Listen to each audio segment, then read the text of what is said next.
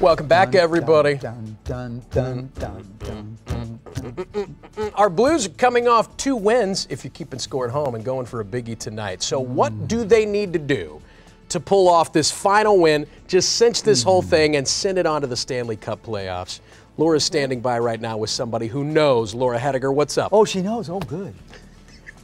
She does know, exactly. Thank you very much, you two. We're going to call this Blues Notes, kind of like the Blue Note, but notes as in what you need to know. Okay, yeah, I'm glad you totally got that. This is the gal that knows it all. This is Ashley Weiss with the St. Louis Blues. Ashley, I am so excited to see you again in round 3. We've met each time in each of these rounds.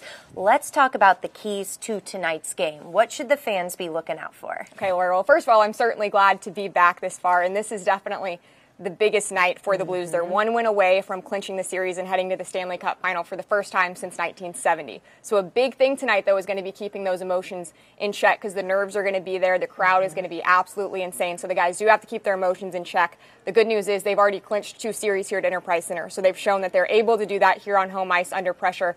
From an X's and O's standpoint, really, an early start is a really big thing. The Blues have been very good whenever they can start early. Whether that's scoring a goal or just establishing the forecheck early, that's what you want to look out for the Blues tonight. And there was an early start on Sunday. It was a 5-0 shutout.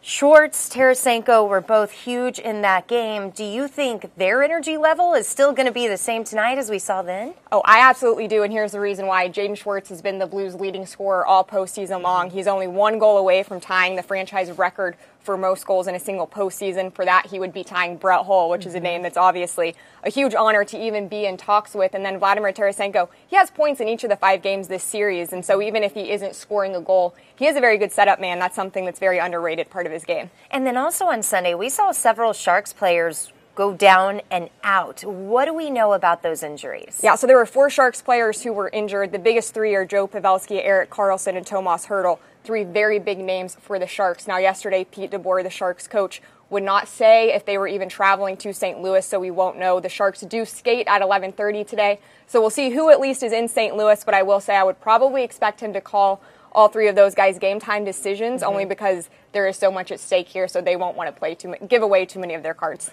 Ashley, I really hope I see you either next week or the week after that in round 4, the Stanley Cup final at that point.